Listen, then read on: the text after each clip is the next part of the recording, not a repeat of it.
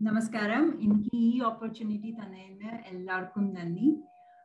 നമ്മള് ഒക്കെ അധ്വാനിച്ചുണ്ടാക്കുന്ന സമ്പാദ്യം നമ്മൾ ഇൻവെസ്റ്റ് ചെയ്യാൻ നോക്കുമ്പോൾ ആദ്യമായിട്ട് നമ്മുടെ മനസ്സിൽ വരുന്നത് ഒരു ഫിക്സ്ഡ് ഡെപ്പോസിറ്റ് ഇൻവെസ്റ്റ്മെന്റ് ആണ്. ഒരു ട്രഡീഷണലി നമ്മുടെ ഹാബിറ്റ് ആണ് ഫിക്സ്ഡ് ഡെപ്പോസിറ്റ്സിൽ ഇൻവെസ്റ്റ് ചെയ്യുന്നത്. പക്ഷേ ഫിക്സ്ഡ് ഡെപ്പോസിറ്റ് ഒരു സ്റ്റേബിൾ റിട്ടേൺ തരുന്ന ഒരു ഇൻവെസ്റ്റ്മെന്റ് ആവന്യൂ ആണ്.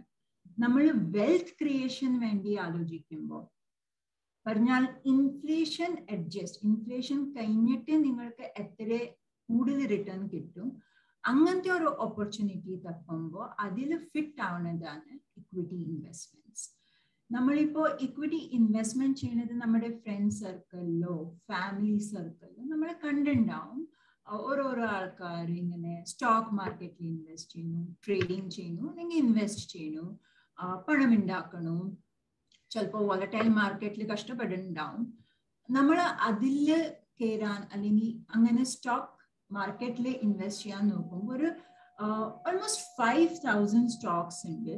അതിൽ ഏത് സ്റ്റോക്ക് ആണ് എടുക്കേണ്ടത്, എപ്പോഴാണ് എടുക്കേണ്ടത്, എത്രയാണ് അതിൽ ഇൻവെസ്റ്റ് ചെയ്യേണ്ടത്, എത്ര സ്റ്റോക്സ് എടുക്കണം, എപ്പോ എടുക്കണം, എപ്പോ വിൽക്കണം, അതൊക്കെ ചിന്തിക്കാൻ പോയാൽ it is A very tedious job. It's A difficult job. നമ്മൾക്ക് ഇരുന്ന് റിസർച്ച് ചെയ്യാൻ, ആ കോൺഫിഡൻസ് കിട്ടാൻ, അതൊക്കെ എല്ലാവർക്കും പറ്റുന്ന കാര്യമല്ല.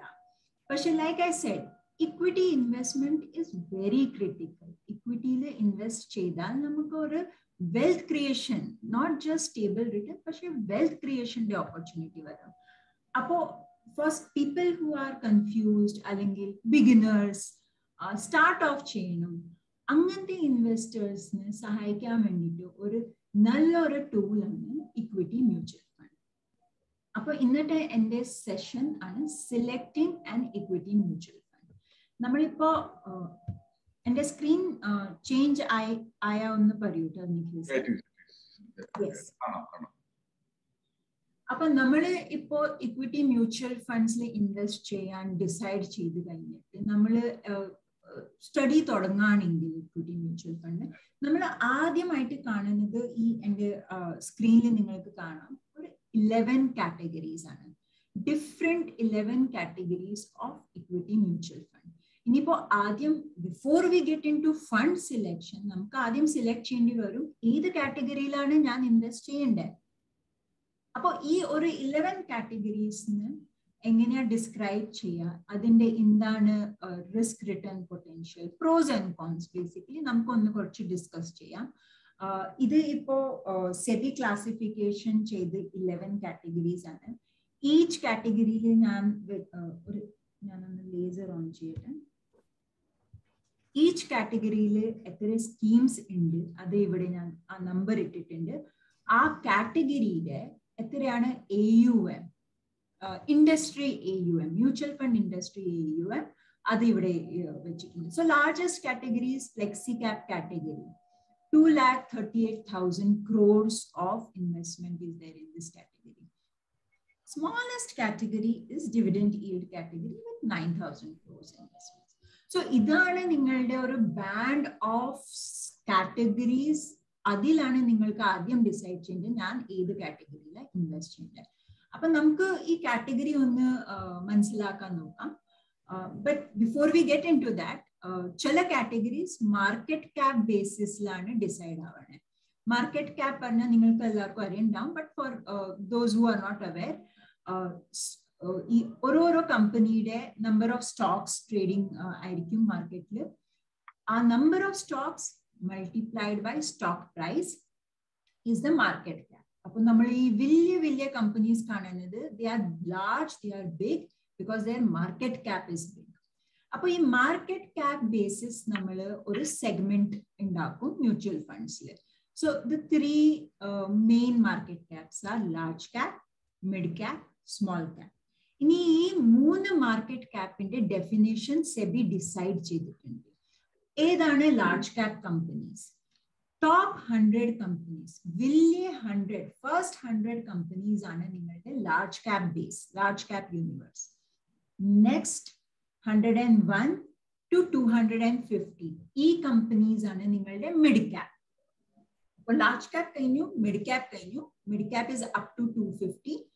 250 first company തൊട്ട് nearly 5,000 companies വരെ. So the bottom end after 250 first, അതാണ് നിങ്ങളുടെ small cap universe.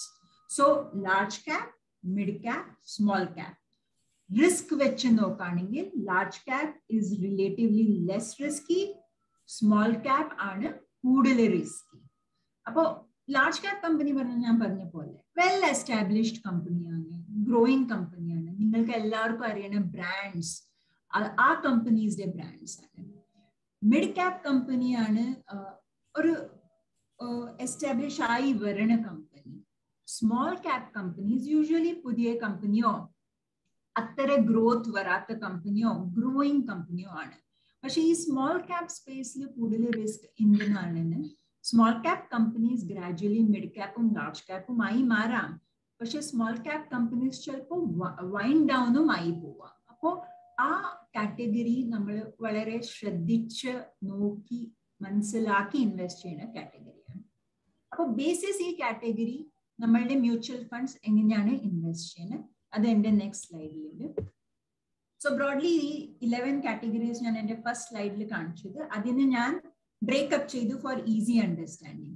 Market cap basis ഏതൊക്കെ കാറ്റഗറീസ് ആണ്, നോൺ മാർക്കറ്റ് ക്യാപ് ബേസിസ് ഏതൊക്കെ കാറ്റഗറീസ് ആണ്. അപ്പൊ നമുക്ക് ആദ്യം മാർക്കറ്റ് ക്യാപ് ബേസിസ് കവർ ചെയ്യാം. ലാർജ് ക്യാപ് കാറ്റഗറീസിൽ ഇൻവെസ്റ്റ് ചെയ്യുന്ന ഫണ്ടാണ് ലാർജ് ക്യാപ് ഫണ്ട്. അപ്പൊ നിങ്ങൾ ഒരു കാറ്റഗറി സെലക്ട് ചെയ്തു ലാർജ് ക്യാപ്, അതിൽ നിങ്ങൾക്ക് കാണാം കുറെ large cap funds by different AMCs, different fund houses. Now large cap പറഞ്ഞ ആ fund major investments large cap കമ്പനീസിൽ invest ചെയ്യും. By SEBI mandate at least 80% and above invest ചെയ്യേണ്ടി വരും ലാർജ് ക്യാപ് കമ്പനീസിൽ. അപ്പൊ നമ്മൾ കണ്ടു ടോപ്പ് 100 കമ്പനീസ് ആണ് ലാർജ് ക്യാപ്. ഈ 100 കമ്പനീസിൽ ഇൻവെസ്റ്റ് ചെയ്യുന്ന ഫണ്ട്സ് ആണ് ലാർജ് ക്യാപ് ഫണ്ട്സ്. അപ്പോൾ relatively stable, relatively less risky, well known, well established companies le invest cheyna fund aanu large cap fund. adil kalam korchu riskier category of fund aanu mid cap fund. appo mid cap category il invest cheyna predominantly 65% and more invest cheyna funds aanu mid cap fund. njan paranja pole slightly more risky. നിങ്ങളിപ്പോ നിങ്ങളിൽ കുറെ പേരുണ്ടാവും okay large ക്യാപ്പിൽ invest ചെയ്യാം, പക്ഷെ എനിക്ക് mid ക്യാപ്പിന്റെ ഫ്ലേവറും വേണം. അപ്പൊ അങ്ങനെ ഒരു സെറ്റ് ഡിഫൈൻ ചെയ്ത ഒരു കാറ്റഗറി ഉണ്ട്, that is large and mid cap category. Large and mid cap കാറ്റഗറിയിലത്തെ funds നിങ്ങൾ നോക്കിയാൽ അവര് 35% plus in large cap, 35% plus in mid cap. അങ്ങനെ രണ്ട് കാറ്റഗറിയുടെയും ഫ്ലേവർ നിങ്ങൾക്ക് കിട്ടും. ഇനി ലാസ്റ്റ് നമ്മളുടെ മാർക്കറ്റ് ക്യാപ് വെച്ചുള്ള കാറ്റഗറിയാണ് സ്മോൾ ക്യാപ് ഫണ്ട്സ്. ഞാൻ പറഞ്ഞ പോലെ ഇത് വളരെ റിസ്കി ഉള്ള കാറ്റഗറിയാണ്. എന്നാൽ ഇത് ഇപ്പോ ന്യൂലിയോ സ്മോൾ കമ്പനീസോ ആയിരിക്കും, റിസ്കിയർ ആയിരിക്കും. ചിലപ്പോൾ ഇത് വിൽതായി at some stage in time large cap ആയി മാറും. പക്ഷെ chances of winding down, പ്രൊബാബിലിറ്റി of winding down കൂടുതലാണ് ഈ കാറ്റഗറിയിൽ. പ്ലസ് ഇതൊരു വലിയ യൂണിവേഴ്സ് ആണ്. ഞാൻ പറഞ്ഞ പോലെ 250 ഫസ്റ്റ് കമ്പനി തൊട്ട് ബോട്ടം വരെയാണ് ഇതിന്റെ യൂണിവേഴ്സ്, 5,000 കമ്പനീസ് വരെ. അപ്പോൾ it's A very broad universe, riskier universe. Small cap funds ഈ കാറ്റഗറിയിലുള്ള funds have to invest at least 65% in small cap companies. അപ്പോൾ ഇതാണ് major bifurcation of the categories of mutual fund. പക്ഷെ ഇപ്പോൾ നമ്മളിൽ കുറെ പേരുണ്ടാവും, എസ്പെഷ്യലി യുനോ യങ് ക്രൗഡ്, അവര് large cap, mid cap, small cap എല്ലാ ഫ്ലേവേഴ്സും ഇഷ്ടപ്പെടുന്ന ആൾക്കാരുണ്ടാവും. അങ്ങനത്തെ ആൾക്കാർക്ക് രണ്ട് ഓപ്ഷൻ ഉണ്ട് മ്യൂച്വൽ ഫണ്ട് സ്പേസിൽ. മൾട്ടി ക്യാപ് ഫണ്ട് ഈ സെഗ്മെന്റ്, അല്ലെങ്കിൽ ഫ്ലെക്സി ക്യാപ് ഫണ്ട്. പക്ഷെ രണ്ടിലും ഡിഫറൻസ് ഉണ്ട്. ആ ഡിഫറൻസ് നമ്മൾ മനസ്സിലാക്കി വെക്കണം. മൾട്ടി ക്യാപ് കാറ്റഗറി പറഞ്ഞാൽ it is A very disciplined category.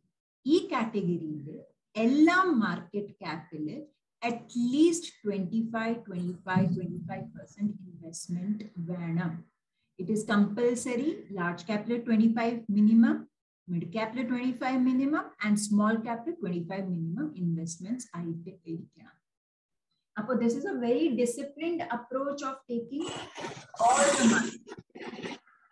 In the last category, flexi cap. So flexi cap parna nammade fund manager full flexibility inde vanda avade etra venam athre investments cheyam. So basically fund manager will decide inki koodile large cap le veno small cap le veno eppozhana inki switch cheyende enganeyana inki switch cheyende. Full flexibility with fund manager. So it will be a risky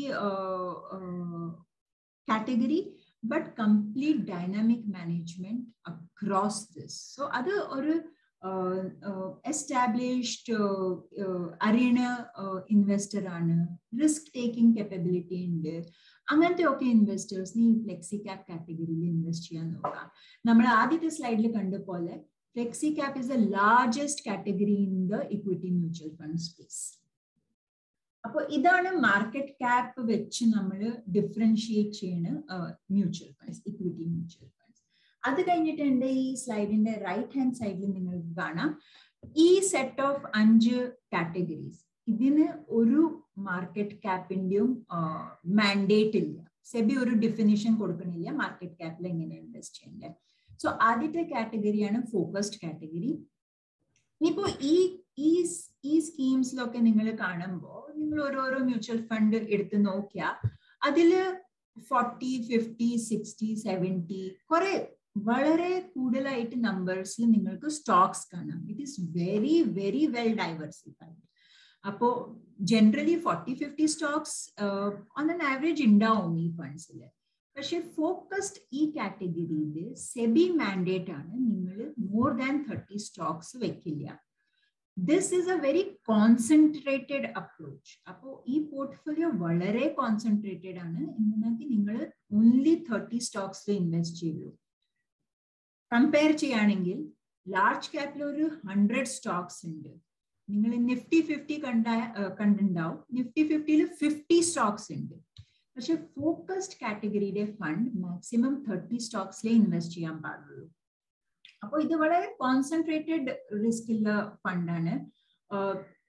ഓരോരോ കമ്പനിയിൽ നിങ്ങൾക്ക് കുറെ weightage കൊടുക്കേണ്ടി വരും, കുറെ invest ചെയ്യേണ്ടി വരും. അപ്പോൾ ആ കമ്പനി ഓടില്ല, ആ കമ്പനി പെർഫോം ചെയ്തില്ലെങ്കിൽ നിങ്ങളുടെ പോർട്ട്ഫോളിയോയിൽ ഇമ്പാക്ട് വരും. അപ്പൊ ഇത് ഒരു കുറച്ചും കൂടി evolved kind of investor, portfolio ശരിക്കും മനസ്സിലായി അണ്ടർസ്റ്റാൻഡ് ചെയ്ത് ഇൻവെസ്റ്റ് ചെയ്യാൻ പറ്റുന്ന ഇൻവെസ്റ്റേഴ്സിനാണ് ഈ ഫോക്കസ്ഡ് കാറ്റഗറി.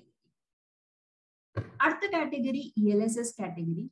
എസ്പെഷ്യലി നമ്മൾ ഈ സാലറീഡ് ക്ലാസ് ആൾക്കാർക്ക് വേണ്ടിയിട്ട് ഉണ്ടാക്കിയ ഒരു കാറ്റഗറി പോലെയാണ് ഈ ELSS category. Under section 80C നമ്മുടെ ഇൻകം ടാക്സിൽ നമുക്ക് 1.5 lakh rupee വരെ ഒരു ഇൻവെസ്റ്റ്മെന്റ് ടാക്സ് ഫ്രീ ബെനിഫിറ്റ് കിട്ടും. നമ്മൾ അതിൽ PPFO, നമ്മുടെ ഹൗസിംഗ് ലോണിന്റെ പ്രിൻസിപ്പലോ ഇങ്ങനത്തെ ഒക്കെ അലോക്കേഷൻ ആ 80C കാറ്റഗറിയിൽ ഫോർ 1.5 lakh കൺസിഡർ ചെയ്യാൻ പറ്റും. അതിൽ ഒരു ഓപ്ഷനാണ് ELSS. ELSS കാറ്റഗറിയിൽ നമ്മൾ ഇൻവെസ്റ്റ് ചെയ്ത് അണ്ടർ 80C നമുക്ക് ആ ടാക്സ് ബെനിഫിറ്റ് കിട്ടും. പക്ഷെ ഒരു കാര്യം ശ്രദ്ധിക്കുന്നത് അതാണ്, ഈ കാറ്റഗറിയിൽ 3 yearsന്റെ ലോക്ക്-ഇൻ ഉണ്ട്. അപ്പൊ നിങ്ങൾ ഇന്ന് ഇൻവെസ്റ്റ് ചെയ്യുകയാണെങ്കിൽ നിങ്ങൾക്ക് 3 കൊല്ലം വരെ ആ കാശ് എടുക്കാൻ പറ്റില്ല, വിഡ്രോ ചെയ്യാൻ പറ്റില്ല, റിഡീം ചെയ്യാൻ പറ്റില്ല. അപ്പൊ നിങ്ങളുടെ ഇൻവെസ്റ്റ്മെന്റ് ഹൊറൈസൺ 3 year പ്ലസ് എന്തായാലും ഉണ്ടായിട്ട് വെക്കണം. അപ്പോഴാണ് നിങ്ങൾ ഈ ELSS കാറ്റഗറിയിൽ ഇൻവെസ്റ്റ് ചെയ്യേണ്ടത്. പ്ലസ് ELSS കാറ്റഗറി പറഞ്ഞ ഒരു ഡൈവേഴ്സിഫൈഡ് കാറ്റഗറിയാണ്. അത് large cap, mid cap, small cap എല്ലാത്തിലും ഇൻവെസ്റ്റ് ചെയ്യും. അപ്പൊ നിങ്ങൾ ഫണ്ട് സെലക്ട് ചെയ്യാൻ പോകുമ്പോൾ നോക്കി വെക്കണം എങ്ങനെയാണ് അവരുടെ ഇൻവെസ്റ്റ്മെന്റ് സ്റ്റൈൽ, എവിടെയാണ് അവർ കൂടുതൽ. നിങ്ങൾ ഒരു കൺസർവേറ്റീവ് ഇൻവെസ്റ്റർ ആണെങ്കിൽ ആ ELSS ഫണ്ട് ഏതിൽ കൂടുതൽ ലാർജ് ക്യാപ്പോ മിഡ് ക്യാപ്പോ അലൊക്കേഷൻ അങ്ങനെയാണ് സെലക്ട് ചെയ്ത് വരേണ്ടത്. അപ്പോൾ ഈ ELSS കാറ്റഗറി കഴിഞ്ഞിട്ട് എൻ്റെ അടുത്ത കാറ്റഗറിയാണ് വാല്യൂ/കോൺട്രാ. ഈ കാറ്റഗറിയിൽ നമ്മൾ ഇൻവെസ്റ്റ് ചെയ്യാൻ നോക്കുകയാണെങ്കിൽ ഒരു ഫണ്ട് ഹൗസ് അവർക്ക് വാല്യൂ ഫണ്ട് അല്ലെങ്കിൽ കോൺട്രാ ഫണ്ട് ആയിട്ടാണ് ഇൻവെസ്റ്റ് ചെയ്യാൻ പറ്റുക. നമ്മൾ കേട്ടിട്ടുണ്ടാവും ഒരു വെരി വെൽ എസ്റ്റാബ്ലിഷ്ഡ് കോൺസെപ്റ്റ് ആണ് value investing. Value investing simply speaking നമ്മൾ പറഞ്ഞ കമ്പനീസ്, എല്ലാ കമ്പനീസും ഒരു ഇൻട്രിൻസിക് വാല്യൂ ഉണ്ടാവും. ഈ ഇൻട്രിൻസിക് വാല്യൂക്കാളും കൂടുതലായിട്ട് ചിലപ്പോൾ സ്റ്റോക്ക് മാർക്കറ്റിൽ ട്രേഡ് ആയിരിക്കും ഉണ്ടാവും ആ കമ്പനി, അല്ലെങ്കിൽ ചിലപ്പോൾ കുറവായിട്ട് ട്രേഡ് ആവും. കൂടുതലാണ് പറഞ്ഞാൽ എക്സ്പെൻസീവ് ആണ് ആ സ്റ്റോക്ക്, കുറവായി ട്രേഡ് ആവുകയാണെങ്കിൽ ആ സ്റ്റോക്ക് ഇസ് റിലേറ്റീവ്ലി ചീപ്പ്. അപ്പോൾ ഈ വാല്യൂ സ്റ്റൈൽ ഫോളോ ചെയ്യുന്ന fund manager will pick value Stokes. അത് പറഞ്ഞാൽ ചീപ്പർ, റിലേറ്റീവ്ലി ചീപ്പർ സ്റ്റോക്സ് പിക്ക് ചെയ്തിട്ടാണ് പോർട്ട്ഫോളിയോ ബിൽഡ് ചെയ്യുക. അപ്പൊ ഇതൊരു style basis evolved kind of കാറ്റഗറിയാണ് value style of investing, where relatively cheaper stocks are picked by the fund manager, where he thinks നിങ്ങൾക്ക് കുറച്ച് margin ഉണ്ട്, നമ്മൾക്ക് നന്നായിട്ട് അത് ഇൻട്രിൻസിക് വാല്യൂ റീച്ച് ചെയ്താൽ നമുക്ക് അത്ര ഗ്രോത്ത് പൊട്ടൻഷ്യൽ കിട്ടും. വാല്യൂ സ്റ്റൈൽ ഇൻവെസ്റ്റ് ചെയ്യാതെ ഒരു AMCക്ക് കോൺട്രാ ഫണ്ടും ലോഞ്ച് ചെയ്യാൻ പറ്റും ഈ കാറ്റഗറിയിൽ. കോൺട്രാ പറഞ്ഞാൽ ഇപ്പോ നടക്കുന്ന തീം എന്താണ്, ആ തീമിൽ ബെറ്റ് ചെയ്യാതെ ഓപ്പോസിറ്റ് ബെറ്റ് ചെയ്യാം. അപ്പൊ ഫോർ എക്സാമ്പിൾ ഇപ്പോ ജനറലി മാർക്കറ്റ്സ് ബുള്ളിഷ് ആണ്, ഇൻഡസ്ട്രിയൽസ്, മെറ്റൽസ്, ഇങ്ങനത്തെ ഒക്കെ സ്റ്റോക്സ് ആണെങ്കിൽ കോൺട്രാ ഫണ്ട് ഓപ്പോസിറ്റ്, ഇപ്പോ നടക്കാത്ത sectors like IT, pharma, അങ്ങനെയിൽ bet ചെയ്യും. അതാണ് കോൺട്രാ തീം. നമ്മുടെ ഒരു ഓൾമോസ്റ്റ് നമ്മൾ എൻഡ് കാറ്റഗറീസിൽ എത്തി കഴിഞ്ഞു. ഇപ്പോൾ ഒരു കാറ്റഗറിയാണ് dividend yield. It's not A very big category in mutual fund, but an interesting category. ഇപ്പൊ നമുക്കറിയാം നല്ല വലിയ കമ്പനീസ് ഡിവിഡൻസ്, നല്ല സ്ട്രോങ് ഡിവിഡൻഡ് ഒക്കെ തരുന്ന കമ്പനീസ് ഉണ്ട്, റെഗുലർ ആയിട്ട് ഡിവിഡൻഡ് തരുന്ന കമ്പനീസ് ഉണ്ട്. ഈ കമ്പനീസിന് യൂണിവേഴ്സിൽ കമ്പനീസ്, ഇഷ്ടപ്പെട്ട കമ്പനീസ് പിക്ക് ചെയ്ത് ഒരു പോർട്ട്ഫോളിയോ ഉണ്ടാക്കിയാൽ ആ പോർട്ട്ഫോളിയോ ഈ ഡിവിഡൻഡ് ഈൽഡ് ഫണ്ട്സ് ആണ് നിങ്ങൾക്ക് തരണേ. പക്ഷെ ഒരു കാര്യം മനസ്സിലാക്കി വെക്കണം, കമ്പനീസ് ഒരു ഗ്യാരണ്ടിയും തരില്ല ഡിവിഡൻഡ് തരണം. അപ്പോൾ ആ ഗ്യാരണ്ടി ഉണ്ടാവില്ല. ജനറലി നമ്മൾ സ്റ്റഡി ചെയ്തിട്ടുണ്ട്, ഹിസ്റ്റോറിക്കലി അവർ റെഗുലർലി ഡിവിഡൻഡ് തന്നിട്ടുണ്ട്. That does not mean in future it will continue. Same is the case with dividend yield fund also. അതൊരു ഗ്യാരണ്ടി തരില്ല, നിങ്ങൾ ഡിവിഡൻഡ് ഈൽഡ് ഫണ്ടിൽ ഇൻവെസ്റ്റ് ചെയ്താൽ നിങ്ങൾക്ക് റെഗുലർലി ഡിവിഡൻഡ് തരും, അങ്ങനത്തെ ഗ്യാരണ്ടി ഉണ്ടാവില്ല. പക്ഷെ it's A category formed by SEBI so that dividend, high dividend paying കമ്പനീസിന്റെ ഒരു പോർട്ട്ഫോളിയോ ക്രിയേറ്റ് ചെയ്യാൻ പറ്റും. Lastly is a very interesting kind of a category, sectoral category. ഇപ്പൊ നമുക്കറിയാം മാർക്കറ്റ്സിൽ കുറെ തീംസ് അല്ലെങ്കിൽ കുറെ സെക്ടേഴ്സ് ഉണ്ട്. ഫോർ എക്സാമ്പിൾ നമുക്ക് ഇൻഫ്രാസ്ട്രക്ചർ സെക്ടർ ഉണ്ട്, ബാങ്കിങ് സെക്ടർ ഉണ്ട്, IT സെക്ടർ ഉണ്ട്. ഇങ്ങനത്തെ അല്ലെങ്കിൽ തീം പറഞ്ഞ കൺസംഷൻ തീം ഉണ്ട്, അല്ലെങ്കിൽ ട്രാൻസ്പോർട്ടേഷൻ ലോജിസ്റ്റിക്സ് തീം ഉണ്ട്. ഇപ്പൊ നിങ്ങൾ ഒരു തീമിൽ ബുള്ളിഷ് ആണെങ്കിൽ ആ തീമിൽ സ്പെസിഫിക്കലി ആ തീമിൽ ഫോക്കസ് ചെയ്ത് നിങ്ങൾക്ക് ഇൻവെസ്റ്റ്മെന്റ് ചെയ്യണമെങ്കിൽ നിങ്ങൾ ഈ സെക്ടോറൽ കാറ്റഗറിയിലേക്ക് വരും. പക്ഷെ ഈ സെക്ടോറൽ കാറ്റഗറിയിൽ നിങ്ങൾ ഒരു തീം പിക്ക് ചെയ്യുകയാണെങ്കിൽ it is very important to understand that it's very risky because portfolio diversified alla across sectors, across stocks, across themes alla. It's only focusing on one sector. ആ സെക്ടർ നടന്നില്ല, ആ സെക്ടർ കൊലാപ്സ് ആയി എന്നാ നിങ്ങളുടെ ആ പോർട്ട്ഫോളിയോയിൽ നല്ല hit വരും. അപ്പോൾ it's A very risky proposition. എന്നാക്കി ഈ പോർട്ട്ഫോളിയോ, ഈ സെക്ടർ നടന്നാൽ വളരെ നന്നായിട്ട് ഗ്രോത്ത് തരും കുറെ കൊല്ലം. എല്ലാ സെക്ടേഴ്സിനും ഒരു സൈക്കിൾ ഉണ്ടാവും. അപ്പൊ നിങ്ങൾക്കൊന്ന് അറിഞ്ഞു വെക്കണം സൈക്കിളിൽ ഏത് പോയിന്റിൽ നിങ്ങൾ എൻട്രി ചെയ്യണേ. നിങ്ങൾ സൈക്കിൾ ഇപ്പോ ഫോർ എക്സാമ്പിൾ 2020 അല്ലെങ്കിൽ 2021 എടുത്തു, ആ സമയത്ത് IT and pharma very one of the best sectors.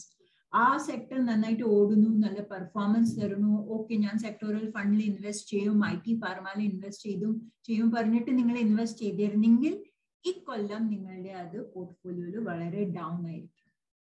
Every sector goes through A cycle. നിങ്ങൾക്ക് അറിഞ്ഞിരിക്കണം ഏത് സൈക്കിളിൽ എപ്പോ എൻട്രി ചെയ്യണം, എപ്പോ എക്സിറ്റ് ചെയ്യണം. അപ്പോൾ ഇത് കുറച്ച് റിസ്കി കാറ്റഗറിയാണ്.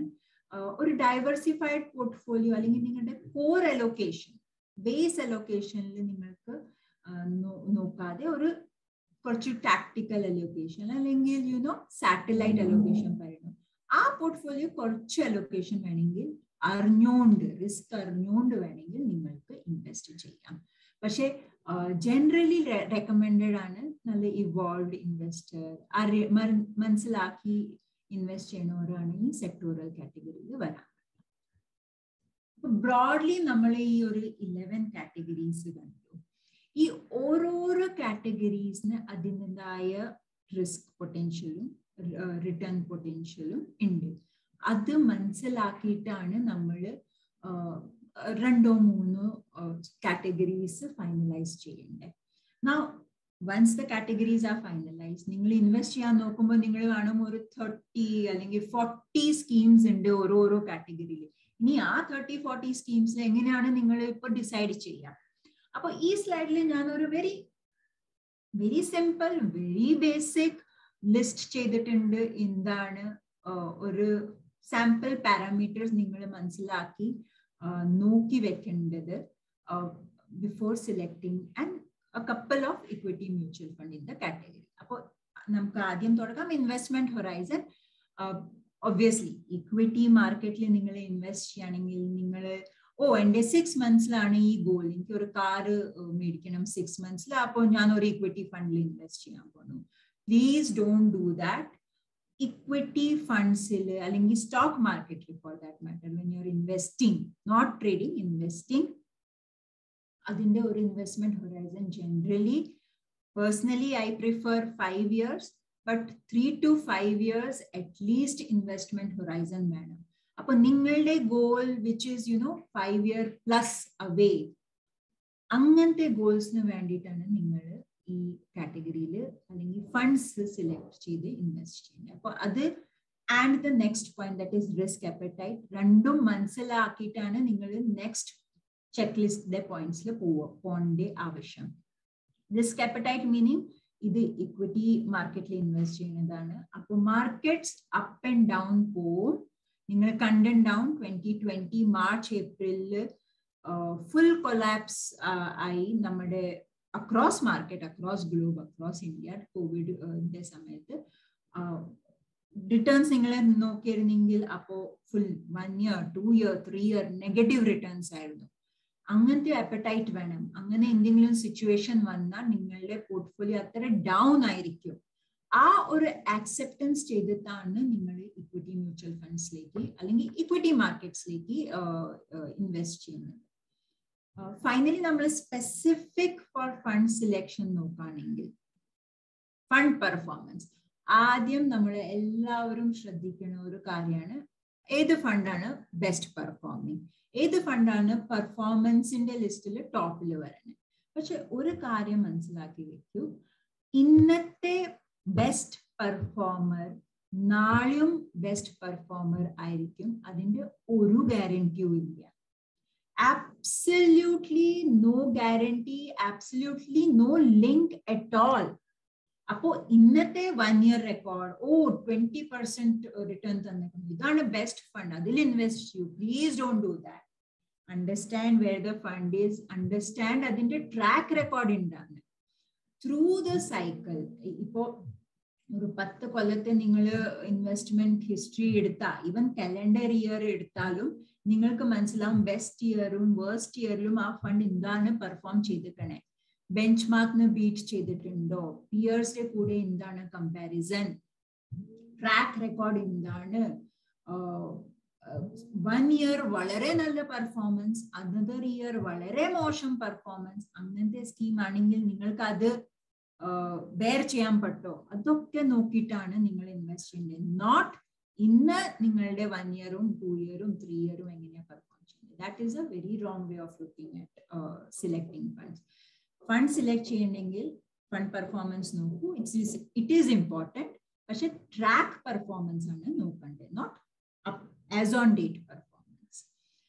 അത് തന്നെ ഒരു ആസ് ഓൺ ഡേറ്റ് ഇപ്പൊ മാർക്കറ്റ്സ് ക്രാഷ് ആയി പറഞ്ഞാൽ എല്ലാം funds, most of the funds നിങ്ങൾക്ക് -1 year റിട്ടേൺ മൈനസ് ആയിരിക്കും, 2 year റിട്ടേൺ മൈനസ് ആയിരിക്കും. അത് പറഞ്ഞിട്ട് നിങ്ങൾ പേടിച്ച് ഓടേണ്ടിയും ആവശ്യമില്ല. മനസ്സിലാക്കും, മാർക്കറ്റിന്റെ സിറ്റുവേഷൻ മനസ്സിലാക്കിയിട്ട് ആ പീരിയഡ് വിട്ടിട്ട് വേറെ പീരിയഡ്സിൽ എങ്ങനെയാണ് പെർഫോം ചെയ്യേണ്ടത്, ഈവൻ ആ പീരിയഡിൽ ഏതാണ് റിലേറ്റീവ്ലി ലെസ് നെഗറ്റീവ് പെർഫോമൻസ് തരണേ, അങ്ങനത്തെ ഒക്കെ ഫണ്ട്സ് സ്റ്റഡി ചെയ്തിട്ടാണ് നിങ്ങൾ ഫണ്ട് സിലക്ട് ചെയ്യേണ്ടത്. ഫണ്ട് പെർഫോമൻസ് എങ്ങനെയാണ് ഇമ്പോർട്ടൻറ്റ്, അങ്ങനെ തന്നെ ഫണ്ട് മാനേജറുടെ പെർഫോമൻസും ഇമ്പോർട്ടൻ്റ് ആണ്. ഇപ്പൊ നിങ്ങൾ ഫണ്ടിന്റെ പേജിൽ പോയാൽ ഫണ്ടിന്റെ ട്രാക്ക് റെക്കോർഡ് നോക്കും, പക്ഷെ ഫണ്ട് മാനേജറുടെയും ട്രാക്ക് റെക്കോർഡ് നോക്കേണ്ട ആവശ്യമാണ്. അൾട്ടിമേറ്റ്ലി നിങ്ങൾ ഇൻവെസ്റ്റ് ചെയ്യുന്ന മണി ആ ഫണ്ട് മാനേജറാണ് മാനേജ് ചെയ്യാൻ പോകുന്നത്. അപ്പോൾ അയാളുടെ സ്റ്റൈലും ഫണ്ടിന്റെ സ്റ്റൈലും മാച്ച് ആവണ്ടോ? ഒരു ലാർജ് ക്യാപ് ഫണ്ട് മാനേജർ 10 കൊല്ലമായിട്ട് ലാർജ് ക്യാപ് ഫണ്ട് മാനേജ് ചെയ്യുന്ന ആളാണോ സ്മോൾ ക്യാപ്പ് എന്ന് നോക്കണേ? Small cap fund manager small cap funds എത്ര കൊല്ലം നോക്കി കഴിഞ്ഞിട്ടുണ്ട്? പുതിയ ഫണ്ട് മാനേജർ ആണോ? എസ്റ്റാബ്ലിഷ്ഡ് ഫണ്ട് മാനേജർ ആണോ? ആ ഫണ്ട് മാനേജറുടെ ട്രാക്ക് റെക്കോർഡ് എന്താണ്? അതൊക്കെ ശ്രദ്ധിക്കുന്നത് വളരെ ആവശ്യമുള്ള കാര്യമാണ്. ഇപ്പൊ performance, fund manager track record, ഇതൊക്കെ പെർഫോമൻസ് ലെഡ് ആയിരുന്നു. പക്ഷെ അത് സൈഡിൽ വെച്ചിട്ട് ചില അതർ പാരാമീറ്റേഴ്സും നമ്മൾ ശ്രദ്ധിക്കണം. For example expense ratio. Obviously നിങ്ങൾ ഒരു മ്യൂച്വൽ ഫണ്ടിന് നിങ്ങളുടെ കാശ് കൊടുക്കുകയാണെങ്കിൽ മ്യൂച്വൽ ഫണ്ട് എന്തെങ്കിലും ചാർജ് ചെയ്യും. അത് ചാർജിന് നമ്മൾ പേരിടുന്നത് എക്സ്പെൻസ് റേഷ്യോ ആണ്. ഇനി നിങ്ങൾ സപ്പോസ് നിങ്ങൾ ലാർജ് ക്യാപ് കാറ്റഗറിയിൽ പോയിട്ട് ഒരു 10 ഫണ്ട്സ് നോക്കി വെച്ചിട്ടുണ്ട്. Okay, fund performance is good, എൻ്റെ എപ്പറ്റൈറ്റും ഹൊറൈസണും മാച്ച് ആവുന്നുണ്ട്, ഫണ്ട് മാനേജറും നല്ല ഫണ്ട് മാനേജർ, അങ്ങനെ നോക്കി ഒരു 5 ഫണ്ട് സെലക്ട് ചെയ്ത് കഴിഞ്ഞിട്ട് നിങ്ങൾക്ക് ഒരു ആവശ്യമുള്ള കാര്യം ചെക്ക് ചെയ്യുന്നതാണ് അതിന്റെ എക്സ്പെൻസ് റേഷ്യോ. നിങ്ങൾ സെലക്ട് ചെയ്ത ഫണ്ട്സിന്റെ എക്സ്പെൻസ് റേഷ്യോ എങ്ങനെയാണ്? നിങ്ങൾ ഒരു അഡ്വൈസർ വഴി ഇൻവെസ്റ്റ് ചെയ്യുകയാണെങ്കിൽ റെഗുലർ വിൽ മാറ്റർ, നിങ്ങൾ ഡയറക്റ്റ് ഇൻവെസ്റ്റ് ചെയ്യുകയാണെങ്കിൽ direct expense ratio will matter. അപ്പോൾ ഏതാണ് കുറവ് ഇല്ല എക്സ്പെൻസ് റേഷ്യോ ഉള്ള ഫണ്ട്, അതാണ് നിങ്ങൾ യൂഷ്വലി സെലക്ട് ചെയ്ത് വരുന്നത്. അപ്പോൾ you prefer lower expense ratio, you prefer better performance and better track record. Now exit load പറഞ്ഞ യൂഷ്വലി ഇപ്പോ ജനറലി നമ്മൾ നോക്കുകയാണെങ്കിൽ 1 ഇയറുടെ exit load most of the ഫണ്ട്സിൽ ഉണ്ടാവും. 1 ഇയർ ശേഷം യൂഷ്വലി ഉണ്ടാവാറില്ല. ELSS ഞാൻ പറഞ്ഞ പോലെ 3 ഇയേഴ്സിന്റെ ലോക്ക് ഇൻ ഉണ്ട്. അപ്പൊ 3 ഇയേഴ്സ് വരെ നിങ്ങൾ ആലോചിക്കേ വേണ്ട ELSS റിഡീം ചെയ്യാൻ. അപ്പൊ എക്സിറ്റ് ലോഡ് എത്രയാണ്, എത്ര പെർസെന്റേജ് എക്സിറ്റ് ലോഡാണ്, എത്ര കൊല്ലം വരെ എക്സിറ്റ് ലോഡ് ഉണ്ട്, അതൊന്ന് ശ്രദ്ധിക്കേണ്ട ആവശ്യമുണ്ട്. Finally AUM. അപ്പൊ I am not A big believer that largest fund is the best fund. പക്ഷേ ഫോർ മീ ഒരു വളരെ small fund is also something that you should check. എന്താണ് ആ fund small? Is it A new fund? Is it N old fund but still AUM കുറവാണ്? അപ്പൊ എന്തായിരിക്കും കുറവ്? അപ്പോൾ അങ്ങനത്തെ ക്വസ്റ്റ്യൻസ് നമ്മുടെ മനസ്സിൽ വരും. അപ്പൊ generally as A hygiene practice നമ്മൾ വളരെ ചെറിയ ഫണ്ട്സിലേക്ക് പോകേണ്ട ആവശ്യമില്ല. Especially when you are doing it on your own. ഒരു 50-100 crores 150 crores വരെയുള്ള ഫണ്ട്സ് നോക്കണ്ട. ഒരു വെൽ എസ്റ്റാബ്ലിഷ്ഡ് ഡീസെന്റ് AUM ഉള്ള ഫണ്ട്സ് ആണ് നമ്മൾ നോക്കേണ്ടത്. അപ്പൊ ബ്രോഡ്ലി ഇതായിരുന്നു എൻ്റെ ബേസിക് ഹൈജീൻ ചെക്ക് ലിസ്റ്റ് പറഞ്ഞ. I will not say it is a complete checklist or full marks ഉള്ള ചെക്ക് ലിസ്റ്റ് ആണ്, അതൊന്നുമല്ല. പക്ഷെ ഒരു ജനറൽ നിങ്ങൾക്ക് ഐഡിയ, ഒരു സെലക്ട് ചെയ്യാൻ വേണ്ടിയിട്ട് ബേസിക് ഹൈജീൻ റിക്വയർമെന്റ് ഈ ഒരു ചെക്ക് ലിസ്റ്റും എൻ്റെ ആ 11 കാറ്റഗറിയുടെ ലിസ്റ്റിലും നിങ്ങൾക്ക് മനസ്സിലാവും. ഒരു കാര്യം നമ്മൾ എല്ലാവരും ശ്രദ്ധിക്കണം, അത് ഇതാണ്, നമ്മൾ മ്യൂച്വൽ ഫണ്ട് എക്സ്പേർട്സ് അല്ല. മെനി ഓഫ് യു ചിലപ്പോ യങ് ക്രൗഡ് ആയിരിക്കും, ബിഗിനർ ഇൻവെസ്റ്റേഴ്സ് ആയിരിക്കും, അല്ലെങ്കിൽ നമ്മുടെ അടുത്ത് അത്ര ടൈം ആവില്ല റിസർച്ചും അനലൈസും ഈ ചെക്ക് ലിസ്റ്റ് ഒക്കെ നോക്കിക്കൊണ്ടിരിക്കാനും. അങ്ങനത്തെ സിറ്റുവേഷനിൽ നമ്മൾ ഹെൽപ്പ് ആവശ്യമാണ്, ഒരു ഗൈഡൻസ് ആവശ്യമാണ്, ആരെങ്കിലും ഒന്ന് സപ്പോർട്ട് ചെയ്യേണ്ട ആവശ്യം ഉണ്ടാവും. അൾട്ടിമേറ്റ്ലി ഇതൊക്കെ നിങ്ങളുടെ ഹാർഡ് ഏൺഡ് മണി ഇൻവെസ്റ്റ്മെന്റിന് വേണ്ടിയിട്ടാണ്. അപ്പോൾ don't shy away from reaching out for help. Specifically കുറെ ഇപ്പോൾ മ്യൂച്വൽ ഫണ്ട് അഡ്വൈസർ കമ്മ്യൂണിറ്റി ഉണ്ട്, അവരാണ് നിങ്ങളുടെ ഹാൻഡ് ഹോൾഡ് ചെയ്ത് നിങ്ങളെ എങ്ങനെയാ ഇൻവെസ്റ്റ്മെന്റിലേക്ക് ഹെൽപ്പ് ചെയ്യേണ്ടത്. I hope you all have a very good, excellent journey in the mutual fund space. പക്ഷെ ഞാൻ എൻ്റെ ഈ സംസാരം എൻഡ് ചെയ്യണേക്കാൾ മുമ്പ് ഈ ഒരു 14-word disclaimer നിങ്ങളൊക്കെ നോക്കി അതിനുള്ള ആവശ്യമാണ്. And it is my duty to read it out to you. ഇത് നിങ്ങൾ കണ്ടൊക്കെയായിരിക്കും നിങ്ങളുടെ ന്യൂസ് പേപ്പറുടെ ആഡില്, നിങ്ങളുടെ video ആഡ്സിൽ it comes as a reading. Kids find it interesting. Very important in the markets, equity market il badikina risk. Ee risk mutual funds num badikina. For this disclaimer, mutual fund investments are subject to market risk. Read all the scheme related documents carefully. It's a very important disclaimer. We respect it in the mutual fund industry. The advisors, distributor respect it. And I hope that you take it in the right spirit and have a great journey. Thank you. Thank you. Thank you so much, madam.